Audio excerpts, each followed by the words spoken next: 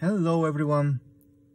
I have received several requests about how we can pull AC from the electric vehicle, and I thought about this a lot, and I decided not to mess around with the 400 volts because that is really dangerous. So I found one easy solution that you can pull AC from the Volkswagen e-up or any electric vehicle. So let me show you what I have made. So this is the car under the bonnet, and this is the high voltage module here. These terminals here are the terminals from the batteries, but that's really dangerous to mess around with 400 volts. First thing, I thought I will open this, make a hole here, put some cables and do some inverter here, but I would like not to mess around with this, or at least not mess around and show on YouTube stuff like 400 volts and how we can kill ourselves. That's why I wanted to mess around with this battery here. This is a 12-volt battery, and I don't know if you are aware, but this battery is constantly charged from the high voltage battery whenever the car is turned on. And the car has a DC to DC converter, which convert the 400 volts to 12 volts in order to charge this battery. If you see the fuse box here,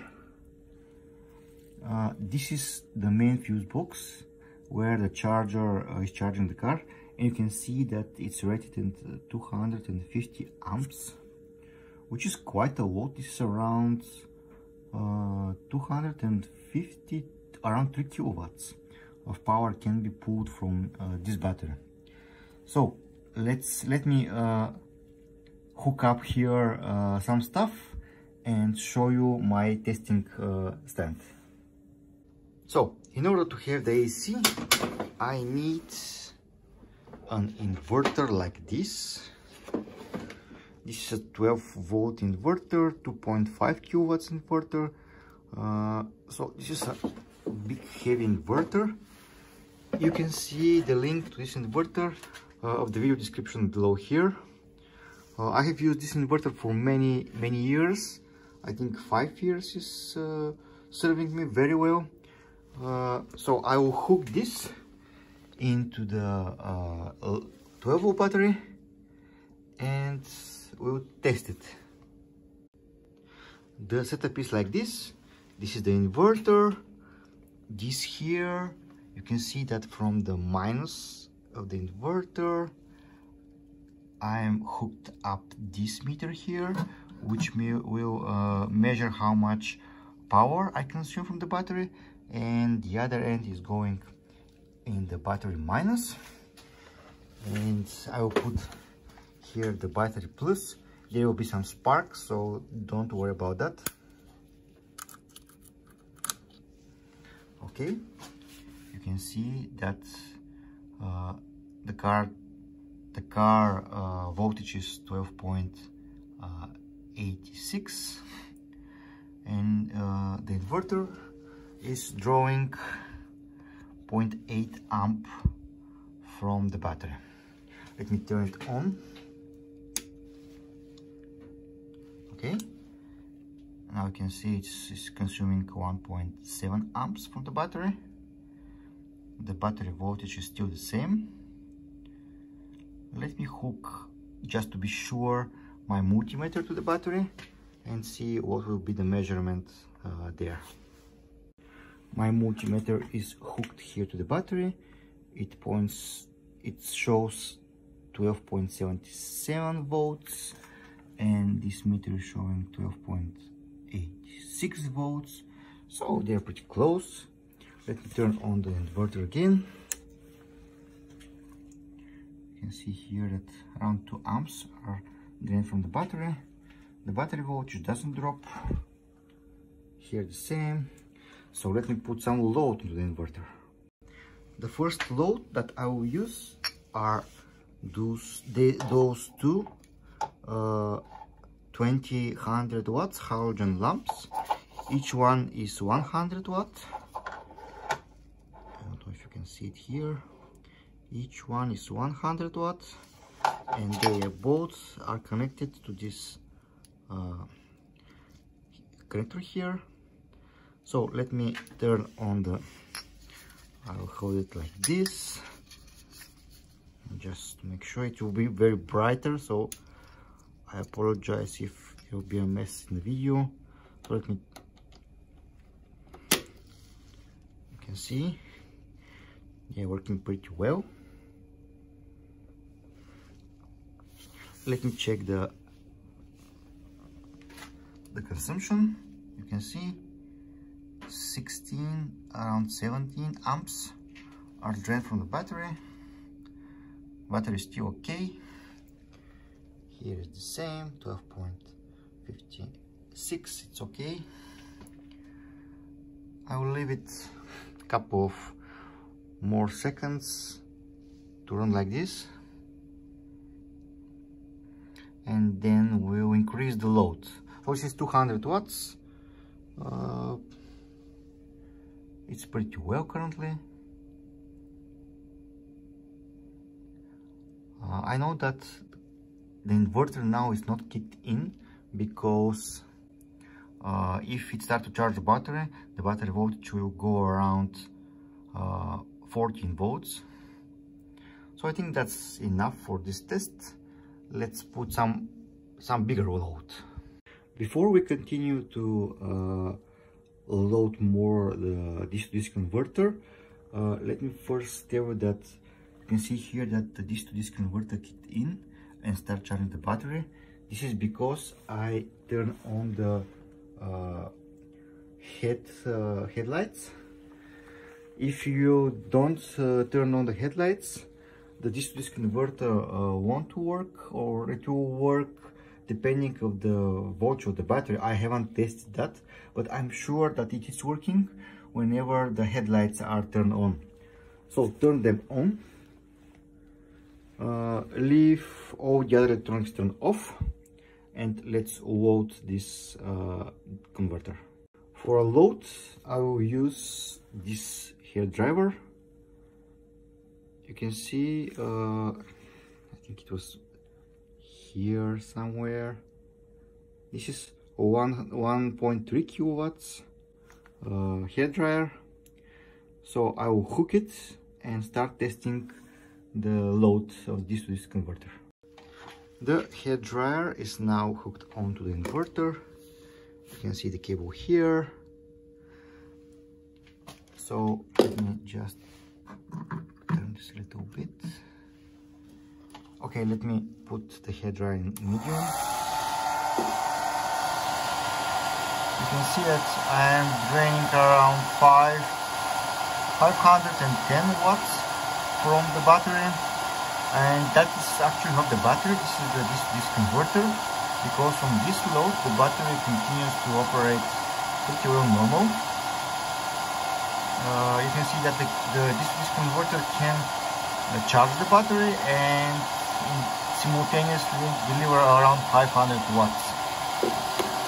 Let me run it like this for a couple of minutes. I want to see my multimeter. Okay, it shows 13.38 watts, which is showing 12.56, but that's because it's hooked on the inverter and there may be a drop of the voltage here. So I would leave it to run like this for a couple of minutes.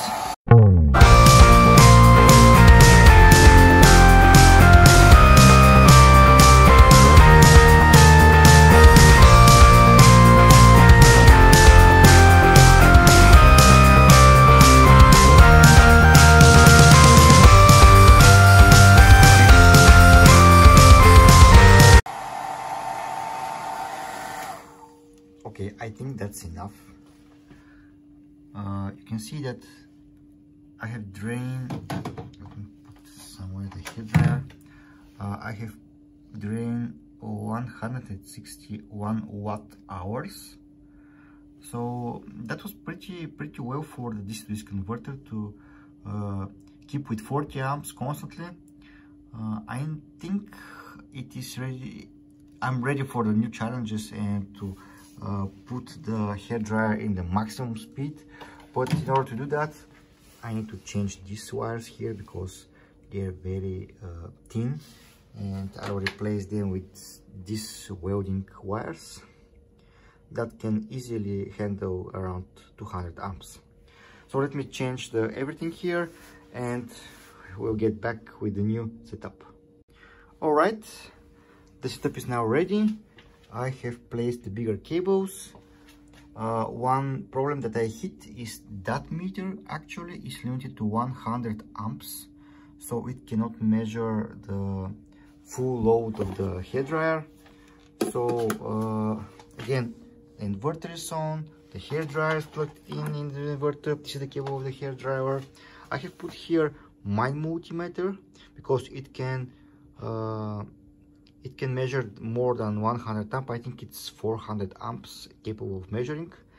So let's first again put into medium. You can see 44 amps are drained from the battery. The voltage is stable. Now let's hit it harder. So 104 amps are drained from the battery. Let me show you the voltage. It's 12.9 volts.